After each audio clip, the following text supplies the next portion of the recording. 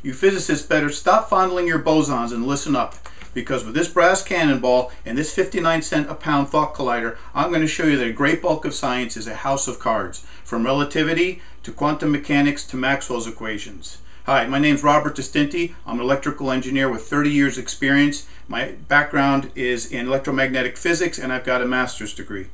Most people are under the false impression that if you have a theory that gets your sample points, the blue dots are sample points, and the line is a theory that fits the sample points, and your theory must be correct. Well, the problem with that is you can have another theory that might fit the same observations. And you might say, well, okay, we'll just take more sample points to prove that that's the theory. But this is where Mother Nature throws us a curveball, because there can still be infinite number of theories that fit the same observations. So one of the problems that we have with Mother Nature is that correct answers can never ever prove a theory right. So correct answers prove nothing. You can read this from Einstein, read this from Karl Popper. I got to go on. I got to make this video quick. Okay, but it only takes one wrong answer just to prove either one of these theories. So wrong answers are the most powerful thing we've got working for us, and it only takes one wrong answer to prove a theory wrong. Are you ready to reap the whirlwind? We're going to unwind 300 years of physics in 1 minute. Newton's gravity. If you put an accelerometer on Newton and an accelerometer on the apple, it's Newton that's accelerating, not the apple. The apple is innocent. Go see video 20 if you want to see that in more detail. Newton's third law, it's impossible. The only way it can be true is if nothing in the universe were in motion.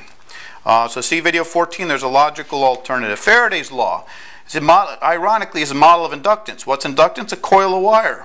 But you can't compute inductance from it.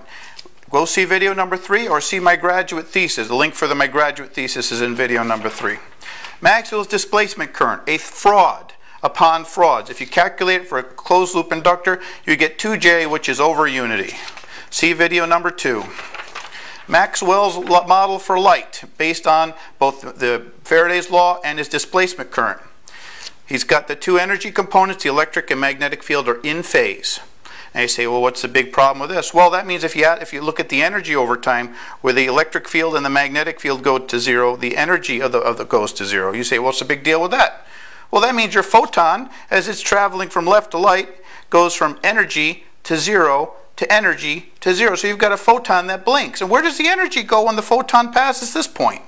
I mean, where is the conservation of energy? This is ridiculous. Try building a radar with photons that blink. Okay, maybe Maxwell got his photons where Jack got his beanstalk beans. I don't know. And you say, well, how can we get the right answers? My friend, this is not the right answer, the model that we use. This is the model we use. E to the j omega. This is what engineers use in radar and radio. And this has the energy components 90 degrees out of phase. And if you look at the energy, the photon does not blink as it travels. It's got constant energy. This is the model engineers use, not this model. This is a fraud. And the beautiful thing about e to the j omega, it's used for sound waves, water waves, string waves, radio waves, and tin can telephone waves. But here's where the rub is. The rub is that this wave model is a wave model for a medium. So what's the medium for light? And some of you are saying, well, didn't they theorize about an ether a long time ago? And didn't they disprove the ether? My friends, if physicists can't get the model for light correct, how, pray tell, could they get the model for the ether correct? I'm going to show you a model for the ether that satisfies all the previous critiques. Okay, we are so bad at physics on this planet that I'm sure the aliens are watching us, and we are on the top-rated show for the most stupid species. Okay, we've had 100 years we've known about E equals mc squared, but we're still murdering each other over oil. That's ridiculous. Okay, now if we look at our dots, these are our observations, things we have to prove. And let's look at Einstein's relativity. He talks about inertia, gravity. We can't talk about light because we've had the wrong model. Electromagnetic physics, we've had the wrong model.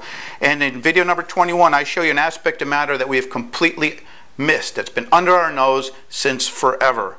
Okay, and so relativity hits these spots, and maybe it hits a little bit of energy, but it doesn't have a thesis for matter. It does not work well with electromagnetism, not the correct models. It does not work with it does not predict a model for light, and it does not predict this other aspect of nature. Okay, we can do the same thing with quantum mechanics, but quantum mechanics is even worse. and it still doesn't hit this, and it doesn't hit this. So what I'm going to propose is a new Ethereal Mechanics, which is a corrected model of electromagnetism, a new wave model which predicts a new model of light, a new model for the ether, okay, which is a new thing that we're going to be observing here because the other ones didn't have a dot for the ether. And everything here from gravity, inertia, it shows that gravity, inertia is electromagnetic induction. Matter can be predicted, everything can be predicted from electromagnetism with an ether model.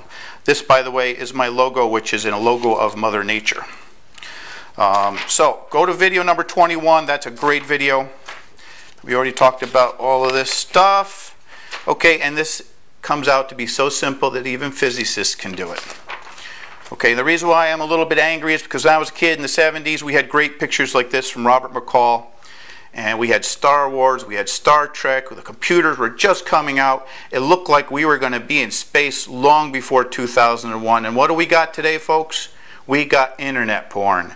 Big freaking deal. So,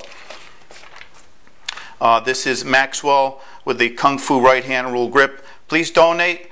Please give me thumbs up on the videos, or whatever you call them.